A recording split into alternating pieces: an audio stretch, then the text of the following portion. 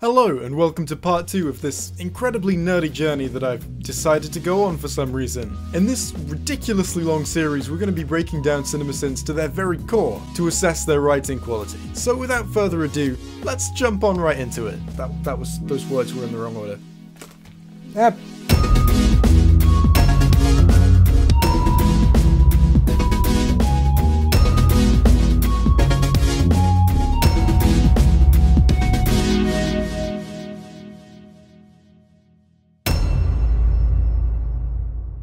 Now before we pick up where we left off, this is of course a part 2. If you haven't seen part 1 yet, I would recommend watching that first, since in that I provide context as to what it is I'm actually trying to achieve here.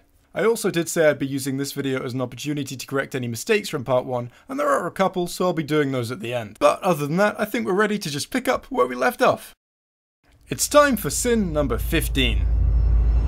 So when we left off, Jeremy was talking about the Infinity Stones, and for his 15th sin he asks this about them. Also, why 6? That's it, that's the whole sin. Now you can't really say that this is factually wrong, because it's just a question. However, the question doesn't seem to be here to benefit a joke of any kind, nor does it draw attention to any kind of issue with the filmmaking. It's been made abundantly clear within the MCU that each stone represents a fundamental aspect of existence. Now, of course, there are a lot of ways to divide up sort of existence as a whole. You could do it based on states of matter, fundamental particles, fundamental forces, whatever.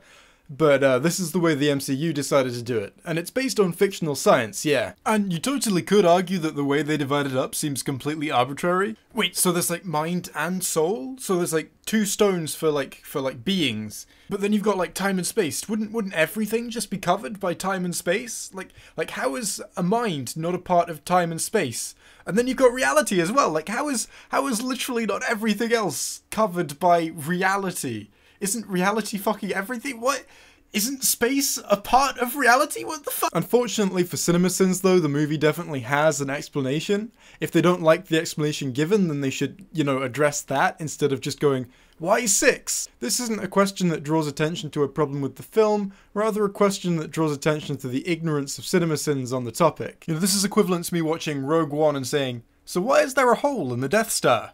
It wouldn't be a joke, nor would it be valid criticism. If you did want to defend this sin, I'd say the best way to do it would probably be to argue that when Jeremy says, why 6, he's referring to the actual explanation we're given. He's not saying, why are there 6 stones? He's saying, why are there 6 fundamental aspects of reality in this continuity? However, I would say that arguing that would be a massive stretch when you consider context, because he's very clearly talking about the actual stones themselves. Although, if you really do want to interpret it that way, I'm not going to stop you. I don't think that's what he was trying to say, but that's the best I've got. I'm not inside his head, I don't know that that's not what he was actually going for.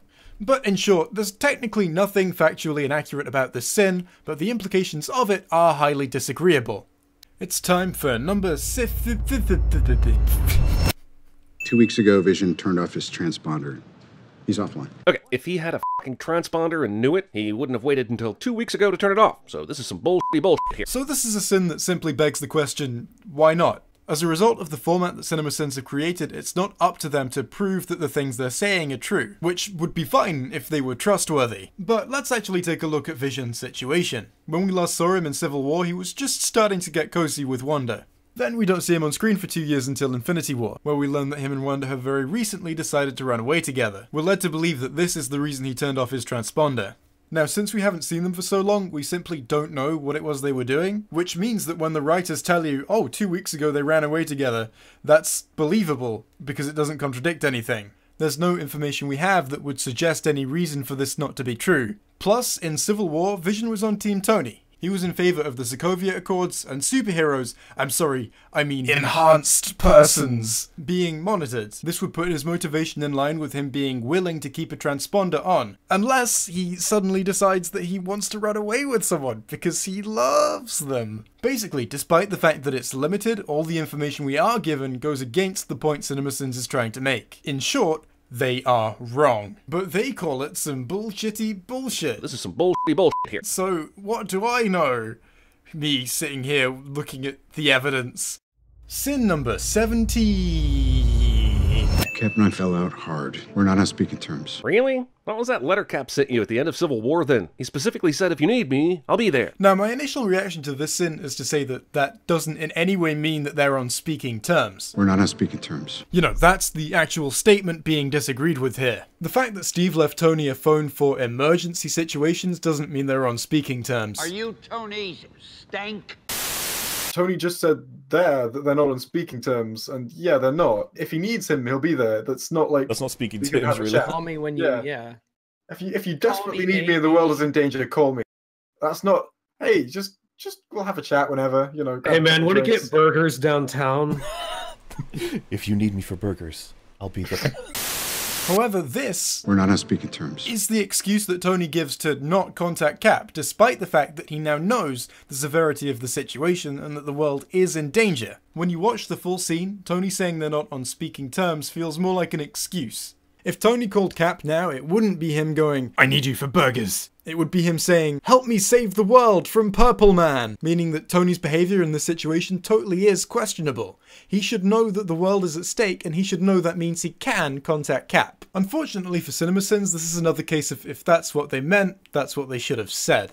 The statements they call into question are, Cap and I fell out hard, and we're not on speaking terms. If you take this in literally, these are the statements being disagreed with, which is unfortunate because both of them are true.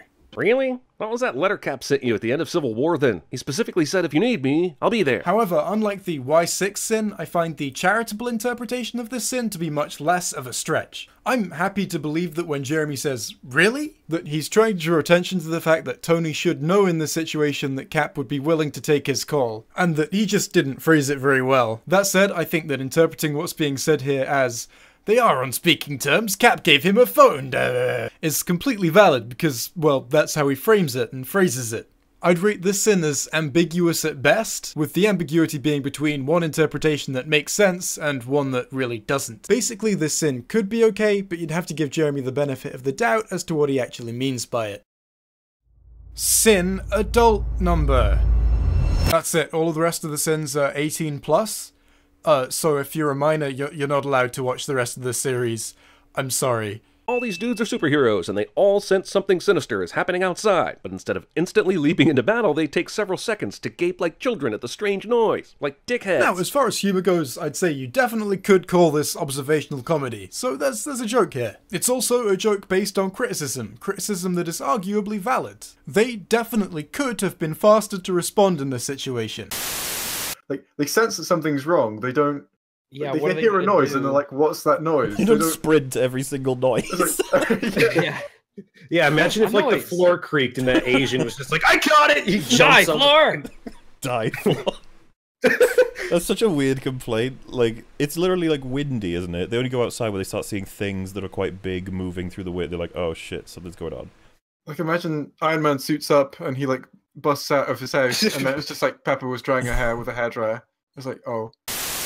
Now, what I will say is that watching this scene back, they definitely could have been faster to respond. It's nothing drastic, it doesn't stick out like a sore thumb, but now that it has been pointed out to me, I do notice it. You really don't get any kind of sense of urgency from our heroes, even once it's apparent that there's definitely something wrong. However, considering what we know about these characters, would we expect them to react to danger by running straight into it immediately without hesitation? Well, the main interest that Strange and Wong have is to protect the Time Stone, so they'll be considering what the best way to actually do that is. It makes sense that their reaction to danger isn't to run headfirst into it. Then we have Bruce, who we know considers the other guy to be a dangerous liability more than anything. It totally makes sense that his immediate reaction when confronted with danger, especially when there are civilians involved, wouldn't be to throw himself into that situation. Which leaves us with Tony, who, while you could argue it's reasonable for him to hesitate, he would most likely be motivated to try and help people without delay. I'd say you could argue that Tony should have been faster. So in short, this sin can only really be applied to one of the four people Jeremy is attempting to apply it to. It ignores what it would actually make sense for these characters to do, and mostly falls flat as a result.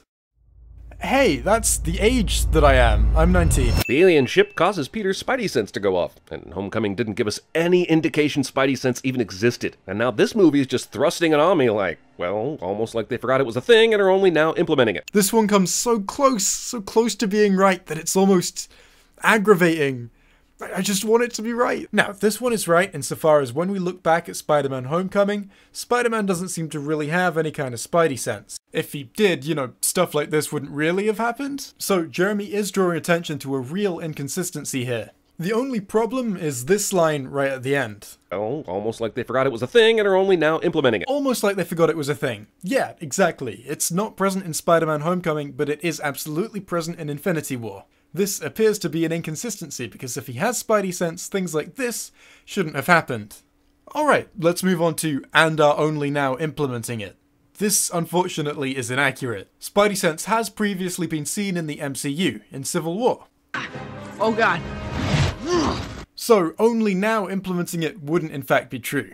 I'd say this is probably a result of the Russos doing both Infinity War and Civil War, but not doing Homecoming, but the why isn't really important. I just wanted to show off the fact I'd done my research. Now, fortunately for CinemaSins, this isn't an error that makes the entire sin fall flat. It's just one of the smaller details within the sin that's wrong. It's a mistake they shouldn't really have made because they've done Civil War, but you know, the sin still works overall. It highlights a genuine inconsistency between two films. Unfortunately, it just doesn't take a third one into account. I need you to cause a distraction. Holy we're all gonna die! Ned, you are a treasure. Basically, he likes Ned. Yeah, that's fine. I like Ned as well. He can like whatever he likes. He can dislike whatever he likes, so long as he's not, like, arguing for it with faulty logic or by misrepresenting something. But yeah, this one's fine. Let's move on. Sin number 21. Maybe none of the classmates on the bus see Peter do this, but plenty of other drivers and passengers on this bridge do. And in the age of smartphones and dash cams and government surveillance, this transition was definitely seen and captured on film, and Peter's cover is blown forever. Okay, let's examine this one. First of all, Peter's only on the side of the bus without his mask for a split second. He's certainly not there for long enough for anyone to get out a cell phone and start recording. So phones are out of the question, and it was kind of dumb for you to bring them up as a possibility in the first place. It's almost as if you're trying to make your sins sound more convincing by adding, like, fake bullshit evidence that doesn't make sense. But I wouldn't suggest that you would do something like that, mostly because I don't think you care enough. When we move on to dash cams, that's definitely more of a possibility, in that it is a possibility, but we do have to consider that the only drivers that are going to be able to see Peter's face are the ones going the opposite direction to him, so they'll only have got a split second of footage of his face while they were moving in the opposite direction of him on a camera that's probably of this kind of quality. Look, there are a few people standing around in this footage. Do you think you can identify them? Jeremy also says that this was definitely captured on film, which, like, it wasn't. I mean, sure, it could have been captured on film, but to say it definitely was is ridiculous considering that not everyone has dash cams. And even if it was, there's no guarantee you're going to be able to identify Peter Parker from that footage. Some of them might have been distracted by the giant fucking spaceship hovering over the city. That's another fair point. No, but there's a boy on that bus. I mean, what's more shocking, Spider-Man jumping out of a bus or a giant flying donut over New York? I mean, what you the most benefit of the doubt, Rags then pulls the bus over or follows it to the thingy and then goes, "Who on this bus is not accounted for and who was at the beginning of the ride?" And then they go, Peter Parker," and then you go, "I know who Very Spider-Man interesting. is." This wouldn't Maybe. blow his what cover. would it matter? This is the Half thing. of them die anyway. You can't even. That's actually another really good point. Nobody would care because everyone is dust.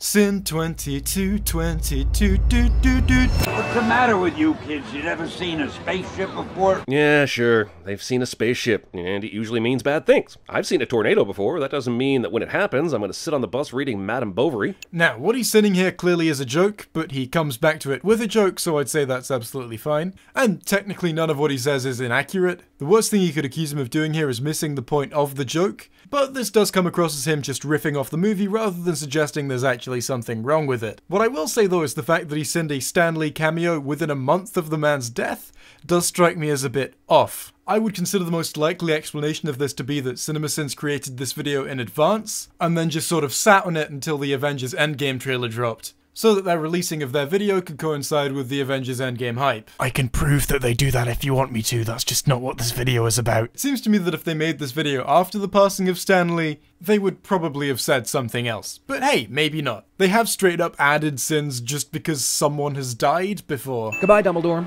Hope you don't look and sound completely different next time I see you. So, you know, who knows? Maybe they just felt like that was a good idea. Either way, it kind of strikes me as tone deaf, and it didn't go down particularly well with their audience. But I wouldn't say there's anything technically wrong here. I just think they made an unpopular decision. Sin number 23.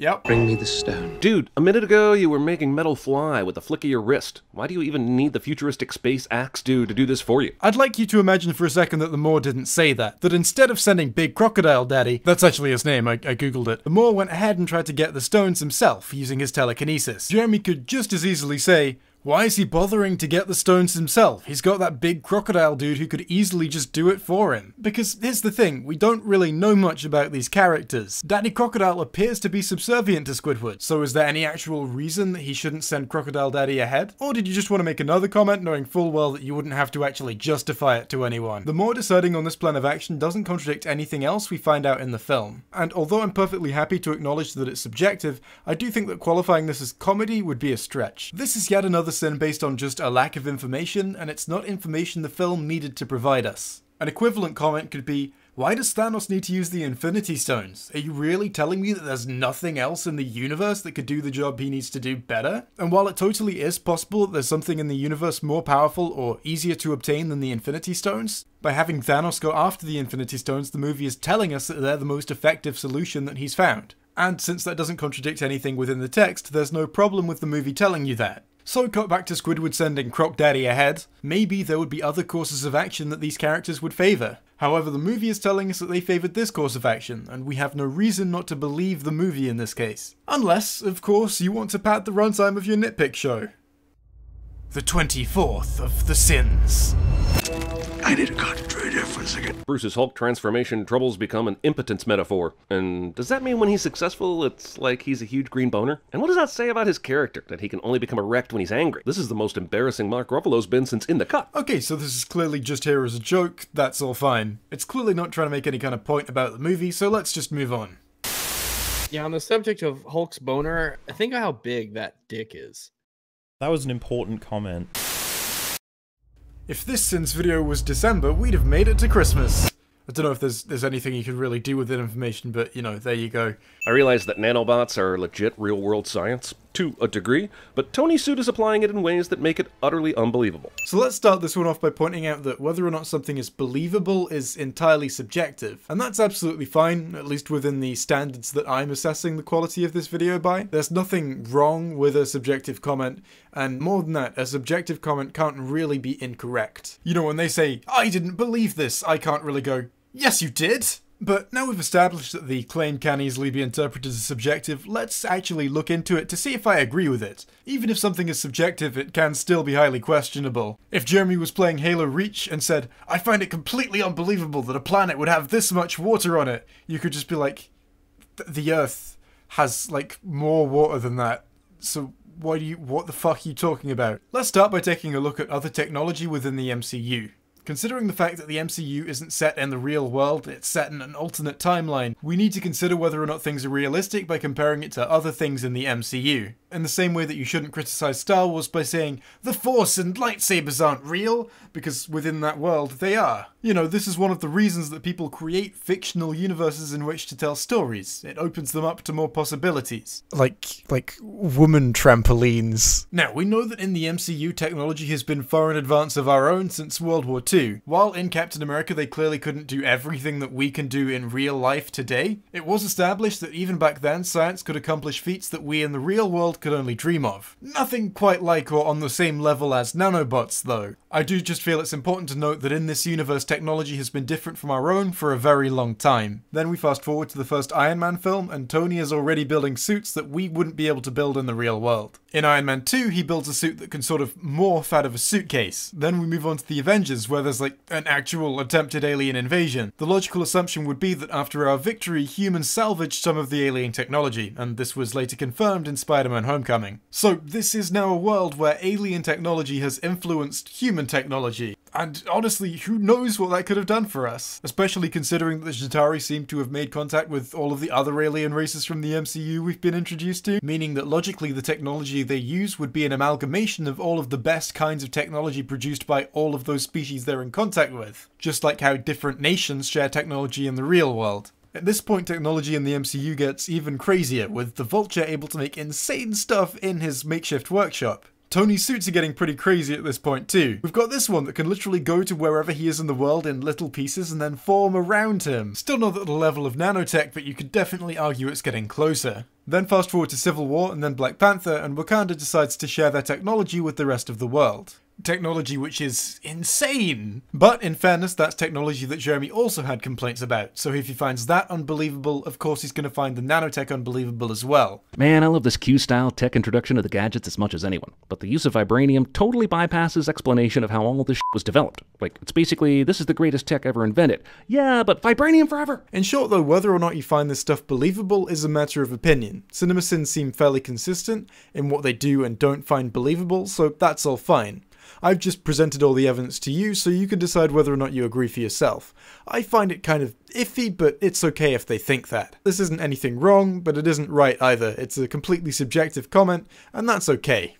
26 is actually the number of accurate things CinemaSins have ever said. Here's some shit we definitely won't use later when it could sway the fate of the universe. I mean, there are much more important and dangerous hands that this can be used for to cut off in this film. It is completely accurate that Doctor Strange has loads of powers that we don't see him try to use against Thanos in this movie, and I would consider this to be a flaw. So many of the actual criticisms I've seen thrown at Infinity War have been things along the lines of, why didn't Doctor Strange just do X? For instance, we're given no actual reason that his final solution he used against Dormammu wouldn't work on Thanos. Now, we do get an awesome scene where Thanos just sort of punches his way through the mirror dimension. Did Thanos just punch through the mirror dimension? Which does go a long way in showing that not all of Strange's tricks are going to work on Thanos like they work on other people. But there's definitely still a case to be made that this isn't enough. Now, my initial reaction to this sin was to say the only reason that this dehandification worked on Crocodile Daddy was that he willingly put his hand through the portal. Thanos never does this, so how could they dehandify him? But then, after doing some research, I remembered that Doctor Strange can straight up move or throw his portals. So it seems like with that considered, this is at least something he should have attempted against Thanos. Thanos could then have just done the equivalent of punching through it, but without Doctor Strange attempting this, we have what is essentially a loose end. So this is a completely fair sin. But after that one, it's now 27. They've got 27 things right. Unlock 17A. Thank God Stark had pre-designed and built and voice programmed for deployment a space-worthy Iron Spider-Man suit in the, I'm guessing, a few months since Spider-Man Homecoming? I find this one pretty interesting, because it does have a couple of mistakes in it, but neither of them actually tear down the internal logic of the sin. They just sort of show how CinemaSins doesn't really care about accuracy. Their first mistake was to say that this built was suit after Homecoming. I really nailed that. Their first mistake was to say that this suit was built after Homecoming, when it's fucking in Homecoming? This is another mistake they really shouldn't have made because, well... Why would Tony go from, I need the suit back, to you're part of the Avengers after one heroic moment from Peter?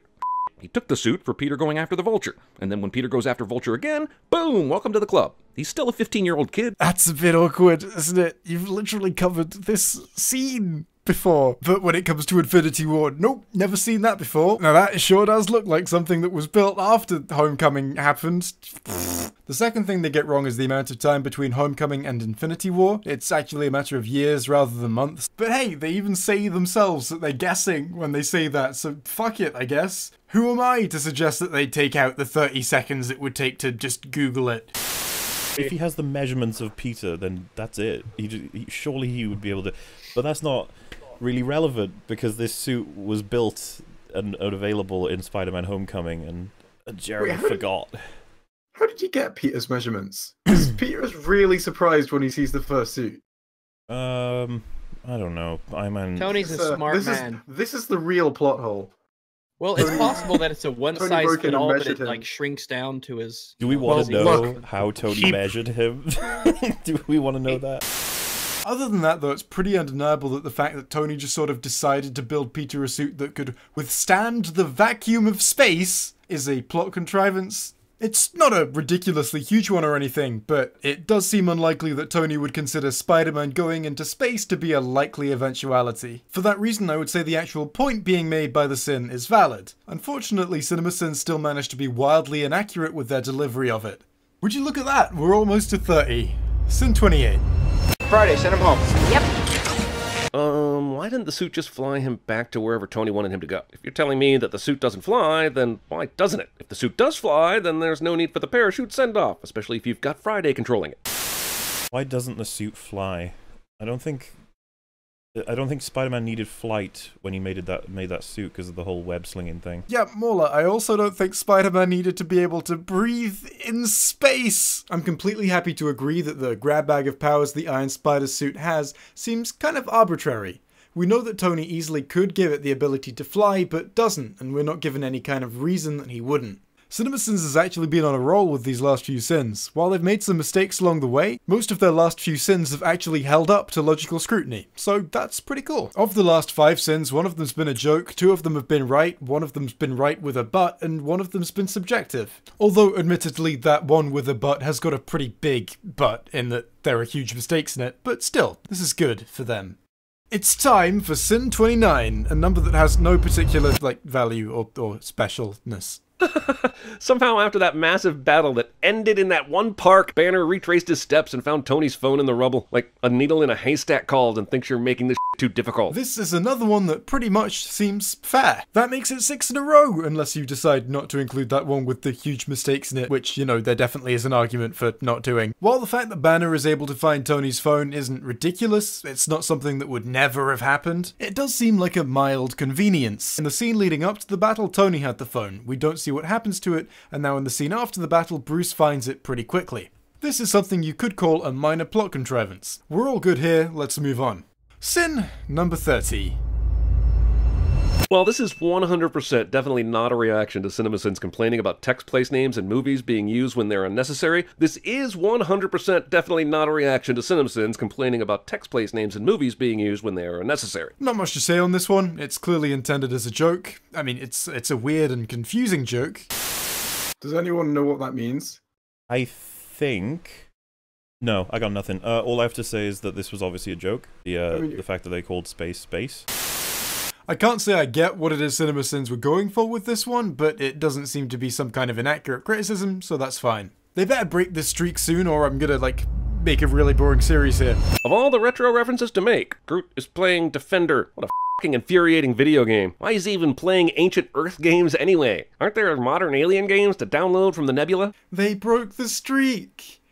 Hooray! The Guardians films have been very clear in showing us that not only did Star-Lord take a load of stuff with him when he was abducted from Earth in 1988, but that he also has an interest in collecting items from his home planet. It's called a Zune. It's what everybody's listening to on Earth nowadays. Which clearly explains why they have it on the ship. As to why Groot is playing that as opposed to some kind of more modern game, well, the fact that he's playing that doesn't contradict anything that we know about his character. It's fine for a character to enjoy retro games, we have no reason to believe that Groot wouldn't enjoy retro games, and the movie is telling us that he does, so why would you question it? I quite like video games myself, and enjoy playing modern ones when I can fucking afford them. I have an extensive Steam library of 26 whole games. But if you then saw me playing Tetris and said to me, Jay, why are you playing Tetris? Don't you have any modern games? I'd be like, I mean, I do, but I like Tetris. Basically, this sin is pretty silly and doesn't really contribute anything at all. Well, except poorly founded criticism. That Thor is convenient and illogical, but I do love Fig Newtons. So there are 2 ways to interpret this one. The first is that Jeremy is saying it's convenient and illogical that Thor would have shown up here in the first place. This would be incredibly silly since the Guardians are only here responding to the distress signal sent out by his ship. And I'm only really mentioning it as an interpretation because I've seen other people make it. I don't think that this is what Jeremy is actually trying to say. The second interpretation that we'll actually be going with is that it's convenient and illogical that Thor slams into their windshield like that. That it's fine they found the wreckage, but they found Thor himself way too easily. This one is half true, going off of the way he phrased it. He describes them finding Thor in the way that they do as 2 things, convenient and illogical. It's undeniably convenient that Thor crashes into their windscreen. There were at least 16 whole dead people in the Asgardian ship. meaning that even if we assume there's a 100% chance someone is going to slam into the Guardian's windscreen, which obviously there isn't, that's not how that works, there'd still only be a 1 in 17 chance that Thor crashes into their windscreen, making it convenient. It is not, however, illogical, it's just unlikely, and there's nothing illogical about something unlikely happening. If a character in a movie won the lottery, you could describe that as lucky, but you couldn't describe that as illogical. Unless, like, they won without playing or something. That would be illogical, but that's not really relevant here. So, yeah, it's convenient, but it's not illogical. You were half right. I've actually nearly run out of trailer footage to put behind these, so I don't know what I'm going to do after that. After that encounter with a sudden new alien being, Groot is still playing handheld video games. There comes a point when a parent's got a parent, and clearly no one aboard this ship ever did that. So Groot ends up like that affluenza kid in Texas, and everyone around him acts like, oh snap, he's such a bad seed, why didn't anyone do anything? This one actually has a lot in it to break down, so let's go ahead and actually, well, do that. Jeremy is saying that because Thor is on the ship, Groot should be doing something other than playing video games, and that the Guardians should be doing something to modify Groot's behaviour. And this is another sin that begs the question, why though? First and foremost, the scene where the Guardians are introduced in Infinity War leads us to believe that responding to a distress call like this is just part of a normal day for them. The Guardians deal with a lot of crazy shit, and that's essentially just their day job. A job that they are in the process of doing when they rescue Thor. So the question we need to ask is, would they have any reason to want Groot to stop playing his game in the moments after they've taken Thor on board their ship? Well, in a scene just before this one, they do tell Groot to stop playing his game. Groot, put that thing away. Now, I don't want to tell you again. But Peter only says that after voicing his concerns that the situation they're going into might be dangerous, implying that that's his motivation for asking Groot to stop playing the game, so that he can pay attention if he needs to be vigilant. The next scene is them arriving at the distress call to find that the actual battle has already taken place, and in the next scene they have an unconscious Thor on their table. They're no longer about to enter a mysterious, potentially dangerous situation. They've assessed everything.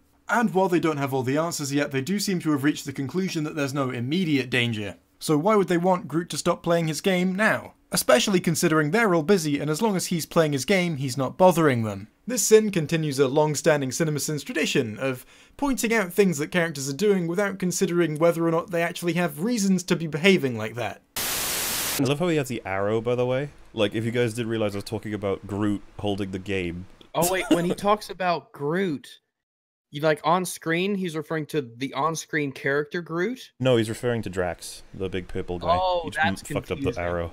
That's confusing. Alright, that's it. I'm out of trailer footage. Who knows what the next clip I use will be? He's anxious, angry. He feels tremendous loss and guilt. So basically every single American then? Or even every human? Aren't we all anxious, angry, and feeling lost these days? Mantis's empath revelations are more obvious than Forrest Whitaker's in Species. Okay, so this one's clearly a joke, and that's all fine, although I would like to say that as far as I'm concerned, I felt this joke fell completely flat. To me it came across as an almost fellow kids level attempt to seem relatable. So basically every single American then? Or even every human? Aren't we all anxious, angry, and feeling lost these days? Do you guys feel tremendous loss every day? Yes. I feel it every time, like, I finish my bag of Doritos. Don't think of the Doritos that you've lost, because really, you've gained them. But as I outlined in part 1, whether or not I personally find a joke to be funny is irrelevant in this actual assessment. This is clearly an attempt at humour, it's not some kind of wildly inaccurate criticism, and humour is subjective, so just based on that this gets a pass. Who the hell are you guys? That's an awfully rude way to greet people you don't know. I once woke up in this room and this dude tried to do all this gnarly to me with these strange tools, and I was like, who the hell are you? And he said, I'm your f***ing dentist, asshole. Dr. James Packer DDS was tough, but fair. This one is clearly another attempt at comedy with no real attempt at criticism within it. Although it does contain the logical hole that you probably already know your dentist. Yeah, but your dentist isn't someone that you don't know, so this entire line was irrelevant and a waste of everyone's time. So this one's clearly a joke, but arguably it does have a hole in it. Alright, now that's all the actual sins I'm going to cover for today, but before I go, it's time to make some amendments to part 1. Amendments! The first thing I have to correct from part 1 is that I missed a couple of jokes. Quite late in the video I say that there haven't been any jokes in the CinemaSins video yet, but it's been pointed out to me that things like this 75% of the MCU has been Thanos bitching about traffic on the freeway. Could be interpreted as attempts at humour, and I missed that in part 1. In part 1, I also agreed with this sin. Do normal people see this shit? While I know New Yorkers are up on their Avengers knowledge, I'm not quite so sure they've been informed about the masters of the mystic arts. And while I was agreeing with it, I said this. Now, I do know that this is a world with like aliens and things, but I'm still pretty sure that a magic portal would at least constitute like a look from some people. Like, from at least one person, right? Now, obviously there I was implying that literally not one person looked at the portal, and I've been told in the comment section that apparently some people did, but not very noticeably. I looked at the scene more thoroughly and found some people who looked like maybe they were looking, although I still wouldn't consider the bystander reaction to be particularly realistic, so I'd say I still agree with this sin overall. The final correction I have to make is in regards to the sin immediately previous to that one. Tony Stark, famous Avenger, is running around Central Park, and nobody's bothering him. This guy is more famous than any president or celebrity in history. In part 1 I agreed with this. I cited the fact that no one looks at the portal either as evidence that this was probably just an oversight. And it may well have been something that the filmmakers didn't think about, but that doesn't make it unrealistic. I have been told that in New York people are really used to seeing celebrities and tend not to bother them. I don't know if this is true. I'm not a New Yorker, I don't know if you could guess, but if it is, which I'm totally happy to accept as a possibility, that would make this sin a lot more questionable. Right, now that's all of the actual corrections I have to make to part 1, but there is one thing I'd like to make a little clearer before ending part 2. In part 1, I said I agreed with this sin. Also, where's Valkyrie? Valkyrie should have at least been shouted out in this movie. Thank Odin Valkyrie got half my people away to safety, is all Thor had to say later. This sin is all good. It's not a joke, but it does express a legitimate concern shared by many of the fans. It doesn't come across as super serious film criticism, and it doesn't have to, that's fine. I mean, I would also like to know where Valkyrie is. After I said this, I had a few people disagreeing with me, citing the fact that the Russos had confirmed that Valkyrie was safe in an interview. However, interviews are supplementary material, and the information wasn't actually within the film itself. I would consider the perspective that this is information that should have been included in the film to be totally valid, and that's why I don't disagree with this sin here. And that's everything. I really do hope you've enjoyed part 2 of this series. If you have, I'll link part 1 on screen, and if you're watching this in the future, I'll link part 3 as well. Other than that, please do let me know if I've made any mistakes in this video so I can correct them in part 3. The point of this series isn't just to tear down CinemaSins, it's to be accurate. But I'll see you on Wednesday for... Actually, I have no fucking clue what I'll see you on Wednesday for, but I'll see you on Wednesday. Goodbye.